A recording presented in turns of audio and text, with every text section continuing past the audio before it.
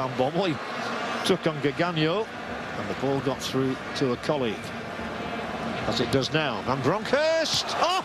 That has got to be one of the great goals of the World Cup finals. And of all people, Giovanni Van Bronckhorst, winning cap number 105, a smart Dutch delight with an absolute snorter. Here it is again, left foot rips into the back of Muslera's net. No goalkeeper on earth would have kept this one out.